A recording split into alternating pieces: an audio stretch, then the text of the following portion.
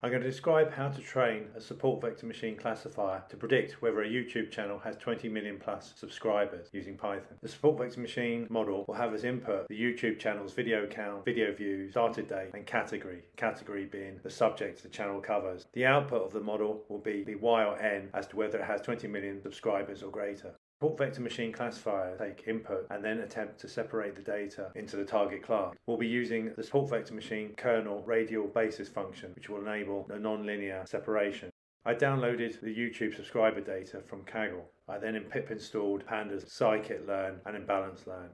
I imported the packages as follows. Min-max scaler is used to ensure that input features have values between 0 and 1. We'll be using random oversampler to oversample the data as we have an imbalanced data set with less channels having 20 million subscribers. We also import the support vector machine model as well as accuracy score and classification report to produce metrics on the prediction.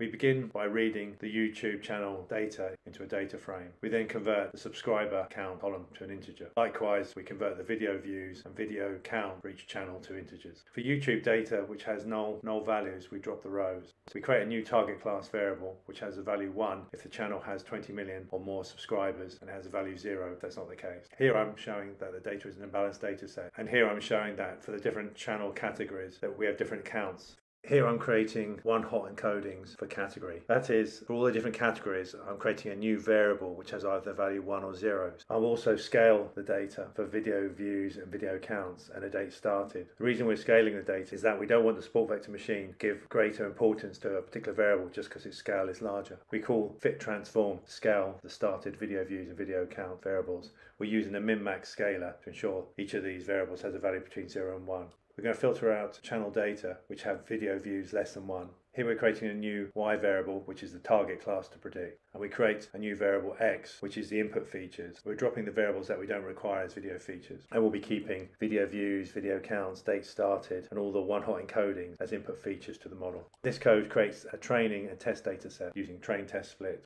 As the data is an imbalanced data set with less channels which have 20 million plus subscribers, we're using oversampling to ensure that we have equal numbers of the predicted class in the training data. Here we're creating the instance of the support vector machine model and then fitting the model to the training data. Then using the trained model, we predict using the test input variables to produce predictions for the target class. We call accuracy score and classification report to produce metrics on the Y predictions against the actual Y values. The model had an accuracy of 67%, which means 67% of the model's predictions were correct. Below you can see precision and recall and F1 score values. The target class 0, which is channels which have less than 20 million subscribers, we can see the precision is 75% and recall 79%. For target class 1, precision was less at only 51%.